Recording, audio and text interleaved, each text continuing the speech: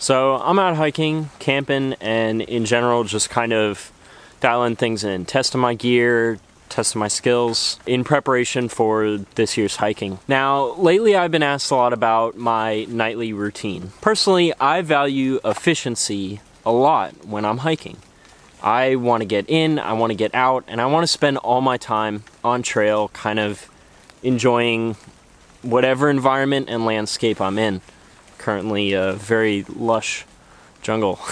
So today we're going to go through what I do every night to kind of prepare for the next day. At this point for me, it is just automatic. I don't even really think about it very much, and I just follow through. These are things that I think help me a lot to keep moving and help me stay comfortable. So my nightly routine begins long before I ever even really get to camp, and generally about an hour before I get to camp. And really it starts out with preparing my food. My nightly routine begins an hour before I get to camp, or at least a half an hour. Now personally I cold soak my food, so I don't really cook it. I just kind of soak it in water in this jar until whatever I'm eating rehydrates and is nice and tasty, even if it's room temperature. So generally these types of things, sometimes they can rehydrate instantly. I've certainly had foods like that. Personally, right now, the beans I use take about a half an hour at the very least. So it would just be torture to arrive in camp and to be preparing all of this then, and then have to sit there and wait for it. Instead, I want to prepare this, continue to hike at least like another 3 miles, and then stop.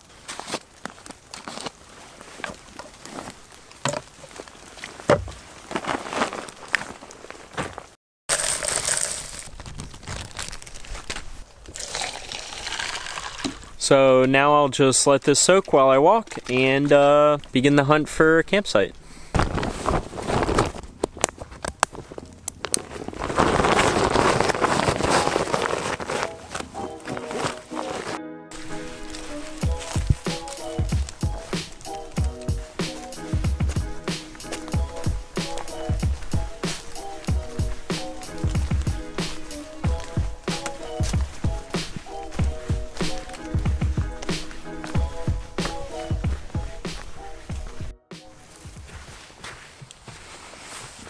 So typically I like to hike late into the night. It's just something I've kind of grown to enjoy. I feel like it's a different experience. I feel like it's bonus miles. So generally when I'm preparing my food, it is at sunset. And then everything after that is bonus while I'm essentially waiting for my food to be ready.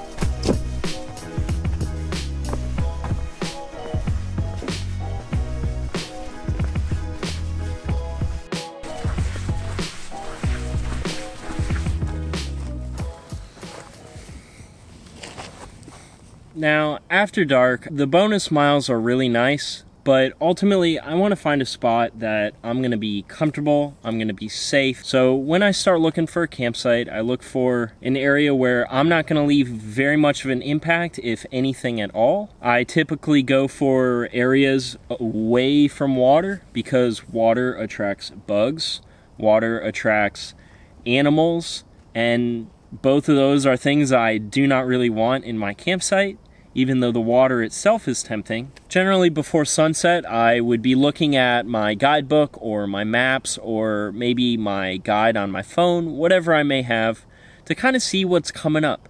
You know, the last thing you want is to pass up that water source a few miles ago, you know, to find out that you're not going to have water the next morning for miles and miles and miles. You know, so generally I try and stock up before I camp, especially since I don't like camping near water. Now, if I was in the mountains, I don't want to sleep in the valley and I don't want to sleep at the very top of the peak. Both of those things can be great experiences, but those are also two places with much more extreme conditions. So sleeping somewhere in the middle, I'm generally going to be warmer and safer. So these are kind of things that I'm thinking about as I'm hiking into the night. That first thought of camping pops into my mind. Now, a couple other things I kind of look for in a campsite. I don't want to be sleeping in a depression or a dip in the earth, somewhere where a puddle might form. That is the last place I want to sleep, especially since I'm using a very, very minimal setup. Now, I also really love sleeping underneath some sort of a canopy, either a medium-sized bush, literally getting inside that type of a thing, sleeping underneath a tree canopy of some sort, but you really want to be careful of things falling on top of you.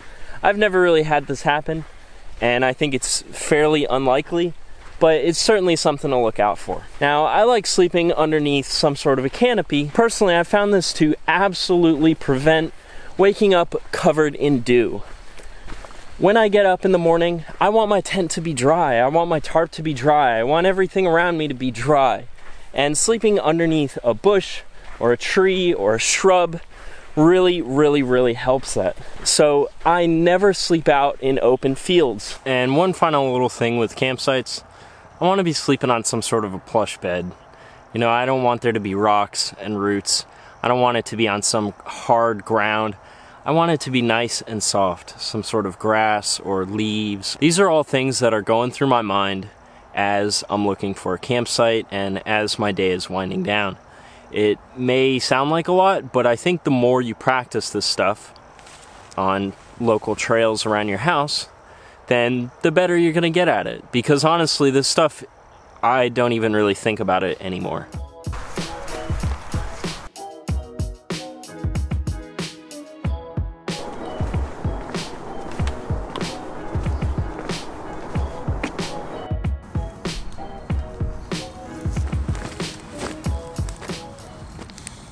I've found my campsite.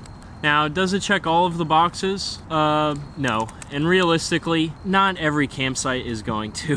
Obviously, you're not gonna have that perfect campsite every single night. You're not gonna have the safest, warmest, most comfortable campsite with the best view every single night.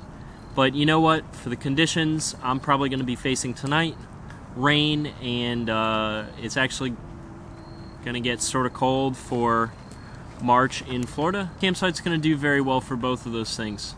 I have a really great tree canopy above me. I have a nice plush ground to sleep on. I'm gonna set up my stuff real quick before I lose light, and then we'll catch up with kind of the rest of the little things I do before I fall asleep.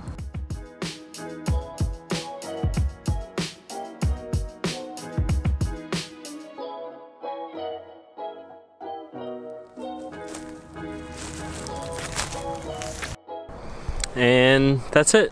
Almost set up for the night. So now it is the next day. I've slept comfortably. I can pack up and I can leave.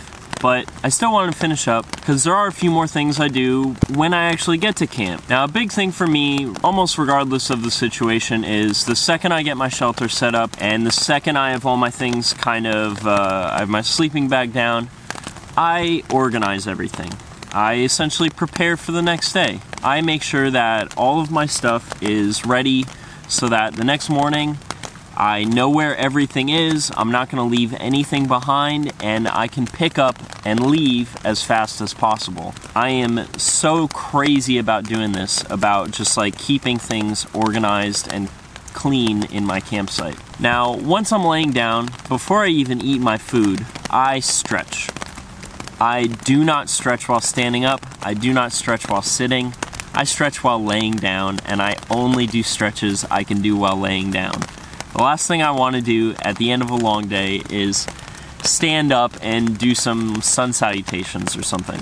I do a few different stretches, one of which is simply to point my toes all the way back, point my toes all the way forward, back, forward, and this is something I've heard that can help prevent plantar fasciitis. And ultimately, that's why I do these stretches.